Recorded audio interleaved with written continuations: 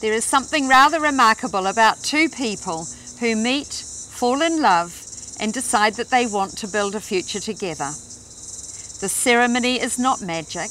It cannot create a relationship that does not already exist. And today, we acknowledge the individuality of these two and give thought to the qualities that each of them have and that each of them will bring to this marriage. Every experience you've ever had, everything you've ever done, and everything you've ever learned has brought you to this moment as you stand before us to take each other as husband and wife. Hold your hands together. As these rings have no beginning and no end, so they symbolize the perfection of eternal love. May your relationship flourish and grow through a long and happy life together. By my authority as a civil marriage celebrant, I now pronounce you to be husband and wife. David, you may kiss your bride.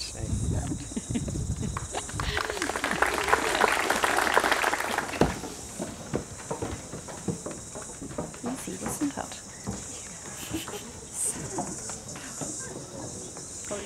You all heard David make some lovely promises, and just in case he forgets what they were, there's a copy of your marriage ceremony in there.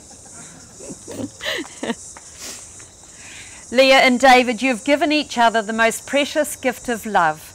Treasure it, nurture it, and encourage it with all the honesty you used in creating it. Let the world now recognise that you are husband and wife together, and may nothing ever come between you. Friends and family, it's my pleasure to introduce to you Mr. and Mrs. David Totty.